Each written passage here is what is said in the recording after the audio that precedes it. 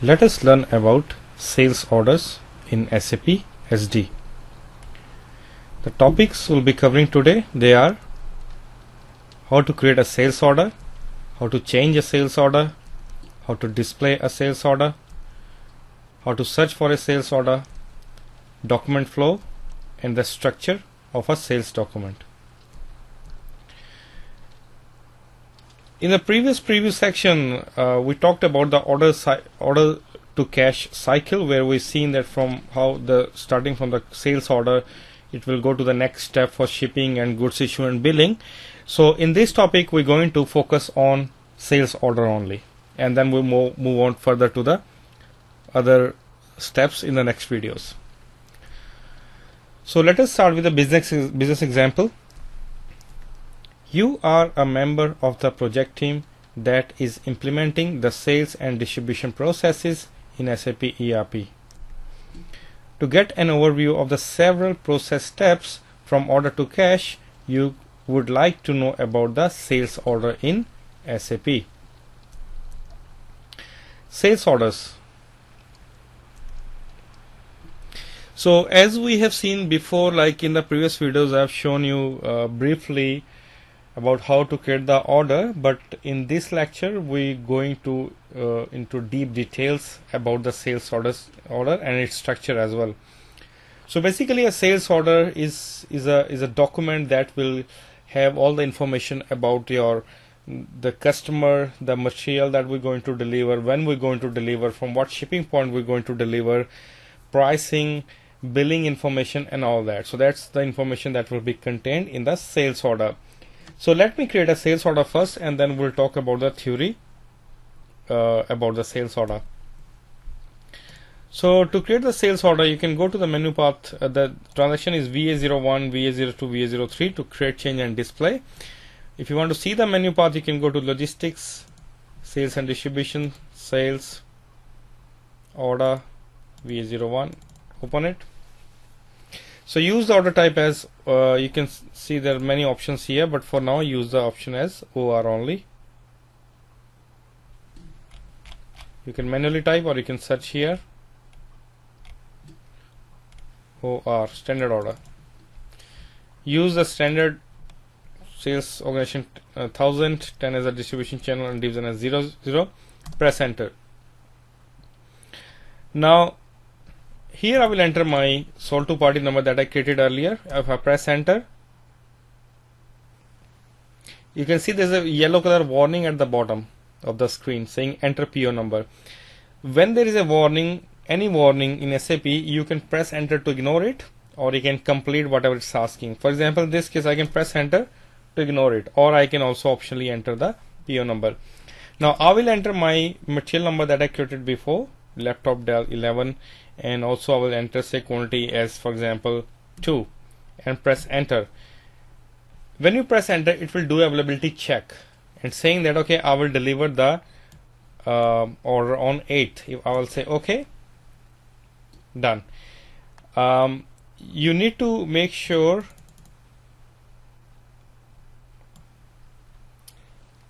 that you enter the plant as well. So here it's by default copying the plant from the master data. I'll show how it's copying from the master data later on.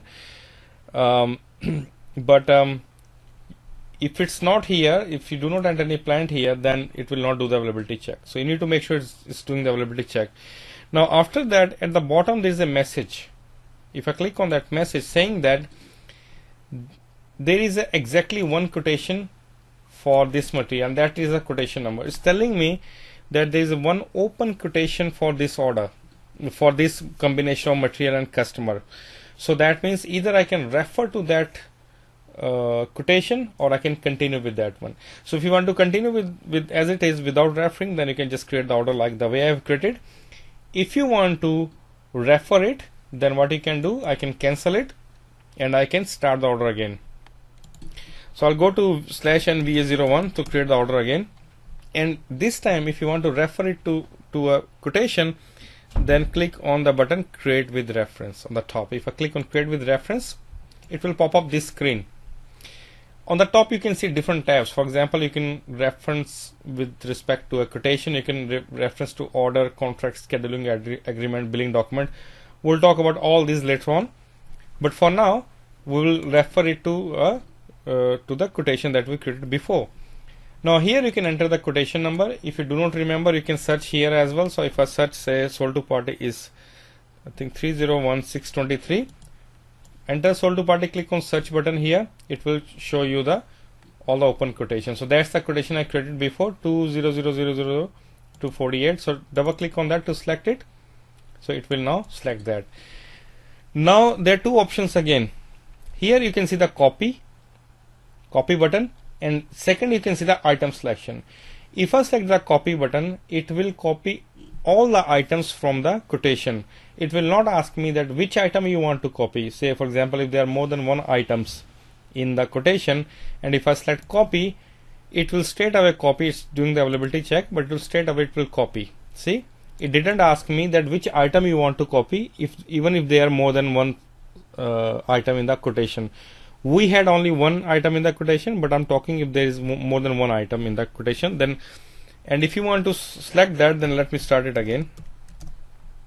Again, if I create with reference, if I enter the order number here, the quotation number here, if you select the second button, which is item selection, if I select that, this time it's showing me all the items from the quotation and it's showing me the tick box. See the tick box?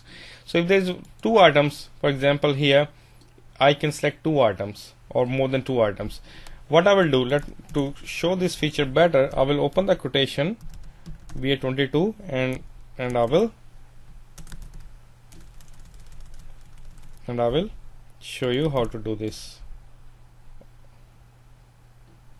So that's the material. Yeah, that's the one. So here if I enter, for example, if I copy the same one, just assume that it's a different item, but for now I'll just copy the same item and I'll just save it, saying edit. Yeah, there's no plant here, so if I complete the data, make sure you enter the plant, press enter, continue, edit, in completion log. This is all complete. So if I save it now, and then if I create the order,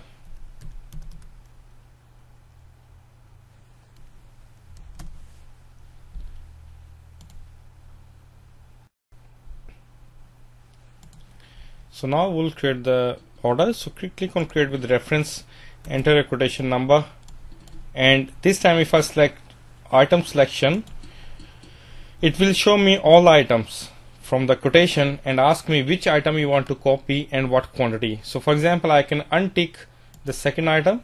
That means I don't want to copy the second item, I only want to copy the first item. And here I can also change the quantity. So for example, out of 10 I can say, okay, I just want to copy 2.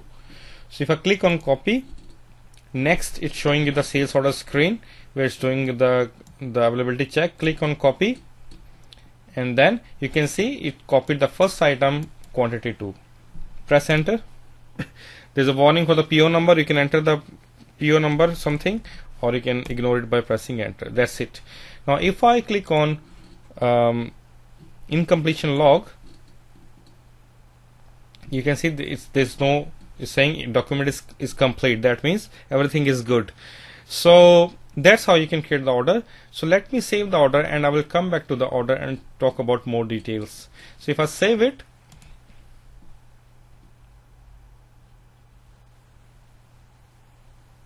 it will generate a number.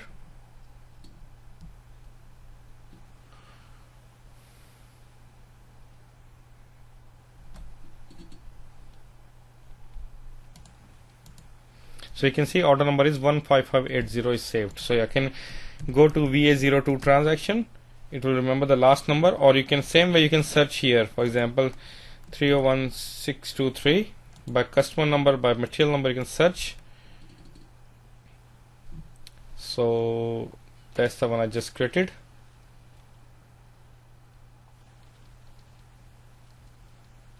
That one 880. Now that is a sales order